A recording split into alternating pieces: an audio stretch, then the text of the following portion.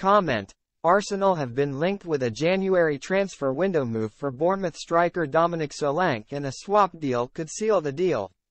Arsenal have reportedly placed Bournemouth striker Dominic Solanke on a list of alternatives should they be unable to pull off a deal for Brentford star Ivan Toney in the January transfer window.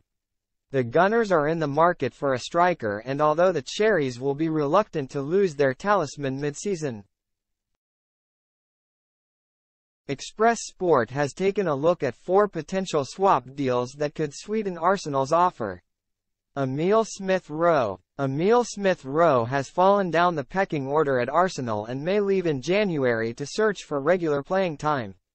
He has to compete with Martin Odegaard, Kai Havertz, Leandro Trossard and Fabio Vieira at the Emirates, but could become a first-team regular at Bournemouth should he be included in a swap deal. Smith-Rowe has started just 1 Premier League game so far this season, but could join Bournemouth and become part of their impressive attacking arsenal, with Andoni Iraola working his magic to recover from a disappointing start to the campaign.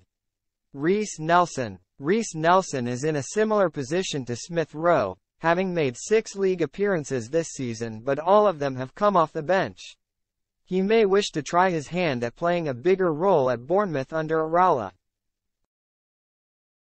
Selling a player such as Nelson could significantly reduce Solanke's price tag below the current £50 million valuation, and if Arsenal can make a further saving in that area, it would open the door to strengthening another position in the window. Eddie Nketiah. Losing Solanke would be a considerable blow to Bournemouth, but they could receive another striker in a deal that would allow them to replace their star forward at the same time. Eddie Nketiah's minutes would be significantly reduced if another striker arrives at the Emirates, with competition already at the club from Gabriel Jesus, Havertz and Trossard. Nketiah has had chances to prove himself as Arsenal's number 1 striker this season, but the Gunners moving for another forward indicates that those opportunities were not taken. However, a move down the league to Bournemouth could see the 24-year-old cement himself as a first-choice option at the Vitality Stadium. Cedric Soares. Bournemouth right-back Max Aarons will miss some time with a hamstring injury, according to Iraola's update in November, and if the defender's issue does keep him out for an extended period, then they could look to Arsenal for a solution in that role.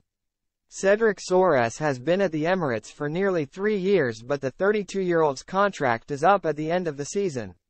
Involving him in a deal for Solanke may be one of the few ways Arsenal can benefit from his departure.